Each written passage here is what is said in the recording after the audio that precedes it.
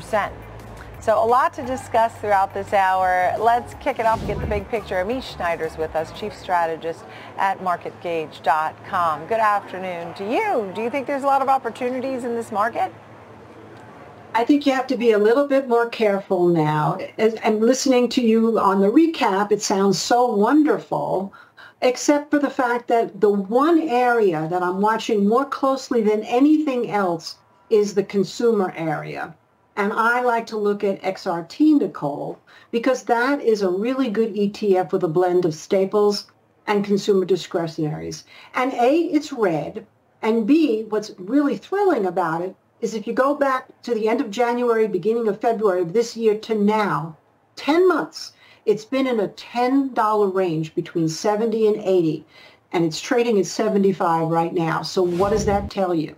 Is that if we really want to see this market continue or the economy reflect what's happening in the growth stocks in the S&P, we have to see the consumers stay in the game. And right now, smack dab in the middle, there's uncertainty, and that would give me a little bit of caution before piling in at these levels.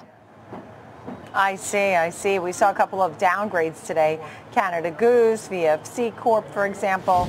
There are concerns from some companies about the consumer. We've heard that, no doubt.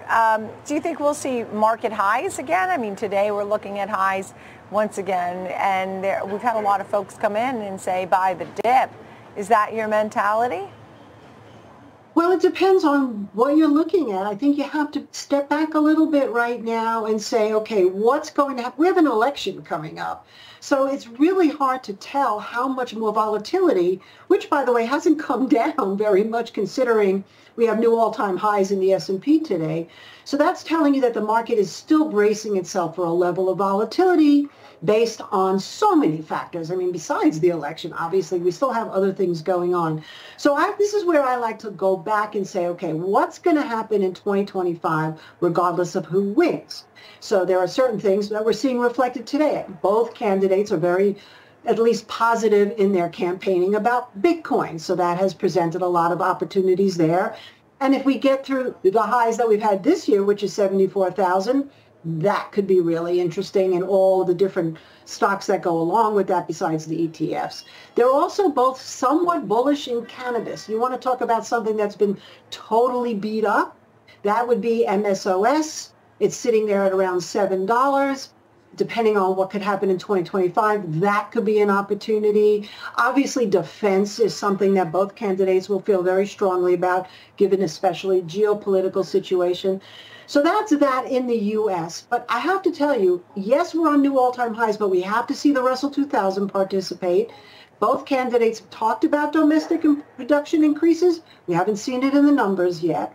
Again, the retail so important to me. But the good news is transportation's doing good. The regional banks are doing okay. So we'll see. Okay. I think it's patience here. We got to go through this a little bit. Let's talk about retailers. You do have names like Target and Elf Beauty on your list. Why are those retailers probably maybe a good position to hold in a portfolio? Two different reasons. Okay, so I know you and I have talked about that vanity trade. I think probably the most exciting thing that I'm watching unfold more and more is the implication of the diet drugs.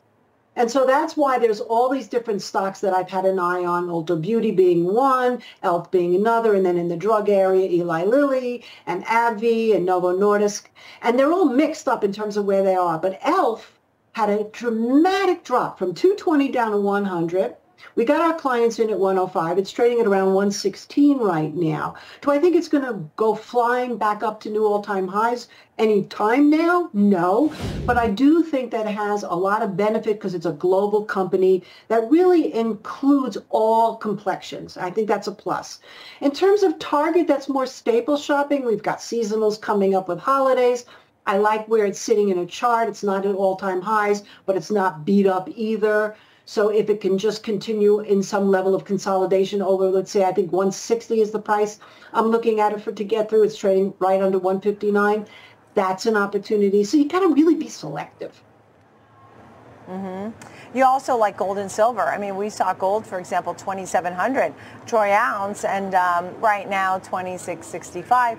Tell me how you would go, because gold and silver are on your radar. You do like them, maybe as a safe haven. You tell us, and where do you think gold is headed? Well, I've liked gold for 3 years now because you can see that gold. What's so interesting about gold, it's like a mirror. If you hold up a mirror and you don't want to see the cracks, they're there. And that's what gold is really reflecting, as you mentioned, flight to safety. But what's interesting to me about gold versus silver is silver has really basically been stagnating between low as $28 up to about $32 or $33 an ounce.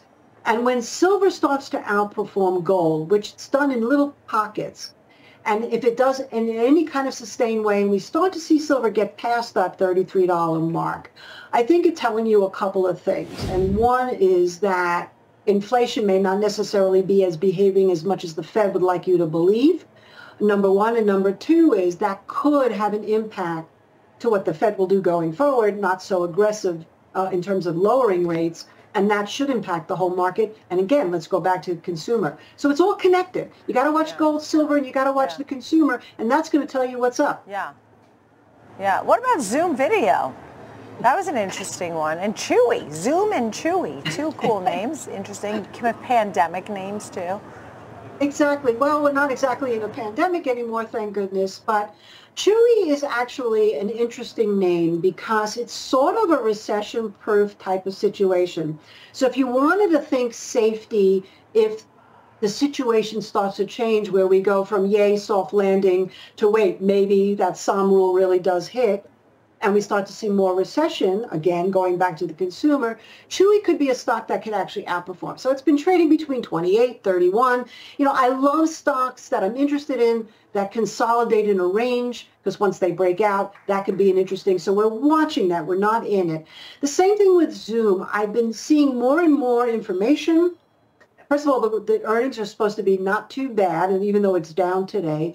Two is there's a lot of companies like Microsoft who are basically giving up on the go back to office thing. Zoom has competition, but they're starting to talk AI as well, and we know what that can do to a company once AI gets introduced. AI being used really more for data collection and keeping track of schedules and things like that for you. So I wouldn't necessarily, again, be buying this dip, but I'd wait. Yeah, I saw you had Lucid on there and SL Green. You had a slew of names, but your concern is that as rates come down, the economy could slow, and you don't necessarily love that picture. Okay, Mish, we'll talk again soon. Mish Schneider, marketgauge.com. Thank you for being with us.